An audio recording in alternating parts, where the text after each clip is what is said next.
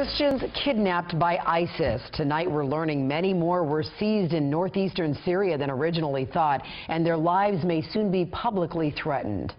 And tonight in Modesto, one family is praying for the safe release of their loved ones who are right now believed to be in the hands of ISIS.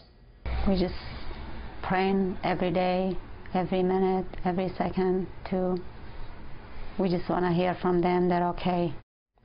And tonight, activists are saying that more than 150 people were kidnapped by that radical terrorist group. And tonight, a local family worried the captures could be harmed. KCRA 3's Linda Muma talked with the Modesto couple, anxious to hear about their family's whereabouts. We pray all the time. That is all Modesto residents Charlotte and Ramel David say they can do as they wait for word from 12 members of their family believed to have been captured by the Islamic State in Syria on Monday. They came at 4 in the morning, they attacked them, and they took them away. Among those captured were Charlotte's brother, a 59-year-old Assyrian Christian who left his job as a car salesman in Modesto 2 years ago in hopes of bringing his son and family back to America. Instead, he, his son's wife, and the couple's 2 children were among dozens of people ripped from their homes in Syria's Hasaka province.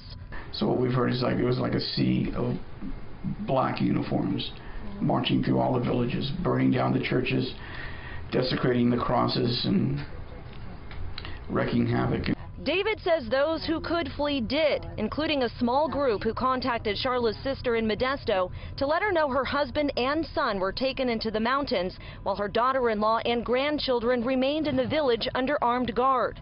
Just my biggest concern, I just want them to be safe, not to be hurt.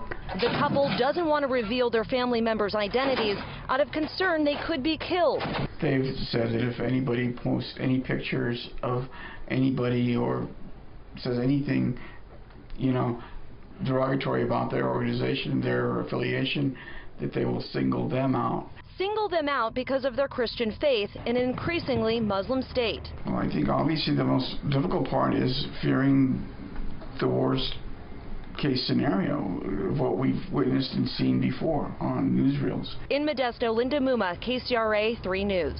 The Islamic State group has a history of killing captives, including foreign journalists and Syrian soldiers. But some believe the extremists could use the Assyrian hostages to try to arrange a prisoner swap with Kurdish militias it's battling in northeastern Syria.